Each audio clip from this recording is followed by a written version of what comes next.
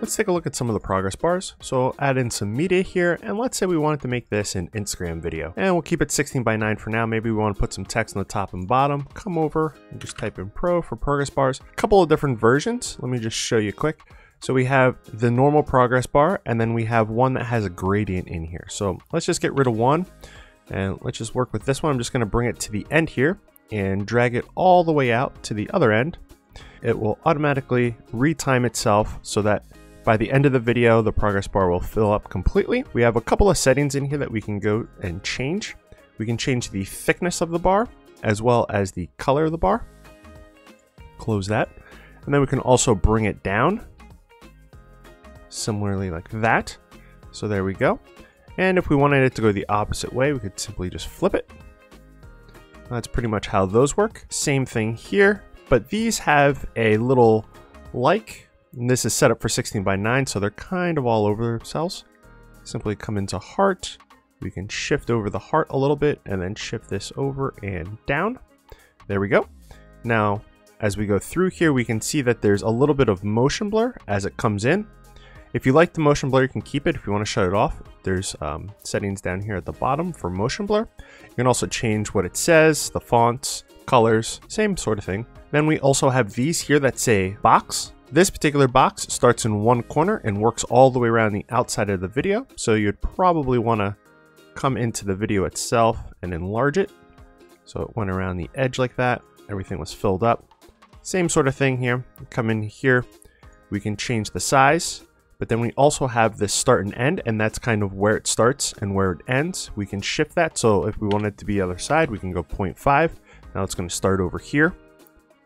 And as you can see, it goes around. Currently, it's just going counterclockwise, but we can come into here and flip this, and now it'll go clockwise. So you have that. And then the other box is going to start in one corner.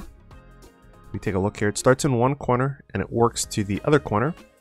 This also has the ability to change where it starts, like which corner it starts in. Maybe we want it to start over here, and it'll go to the other corner. And we have colors as well. The second version of this would be the exact same thing, but this just has a gradient.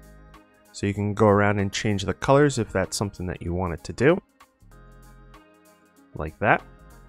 And then for videos that are like 16:9 or maybe a tall version like this, we also have the ability to use these, which are vertical. And it automatically sizes for the length of the shot that you're working with.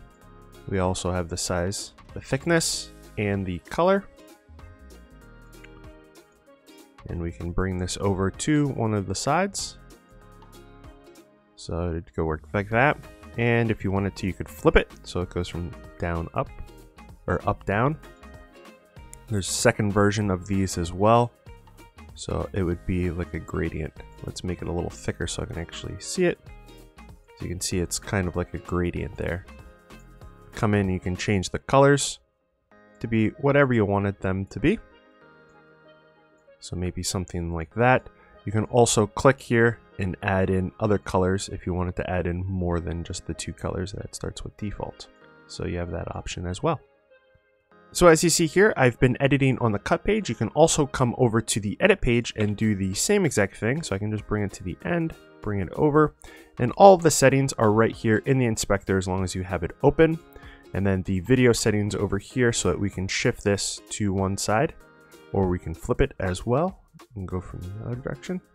So something like that.